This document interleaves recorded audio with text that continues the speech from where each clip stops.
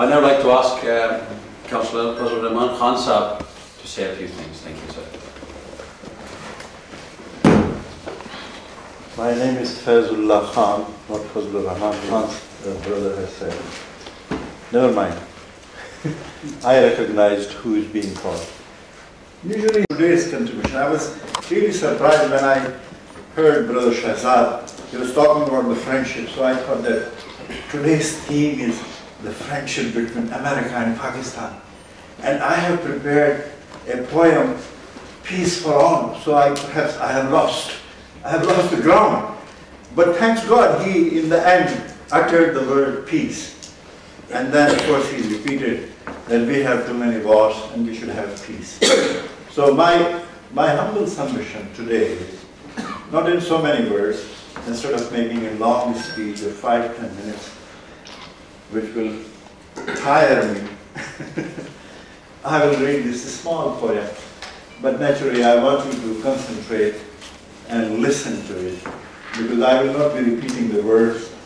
And once you have lost a word in a poem, you have lost the theme, the subject. We are friends, and friends should be in peace all the time. Peace for all. I am amazed when they said that once upon a time, in beginning, humanity was calm and there was no crime. Everything was at ease. There was a real peace. Afterwards, humanity exploded and nations were born. Ever since, they are at each other's throat and torn. Conflicts are wailing and shaping wars. Tom, Dick and Harry are posing as czars. Peace was victim then, and peace is victim now. I only wish the peace was a sacred cow. In my struggle for peace, I am truly serious.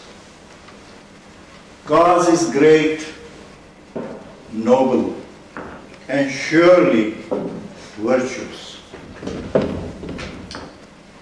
My Creator, Lord Almighty, tells me, and it is true, a direct command: support good and virtue. A direct command: support good and virtue. I can't go away from it. I am faith-bound in my submission. With a vision, I have a noble mission. Oh my peace, dear, oh my dear peace activists, keep intensely desiring peace. But remember, only desiring peace will never ever deliver peace. Brilliant. It is an intense and huge task.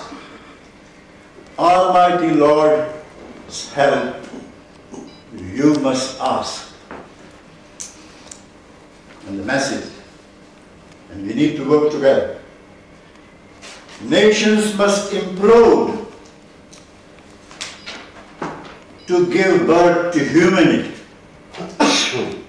so that we can live happily as one community. Thank you very much.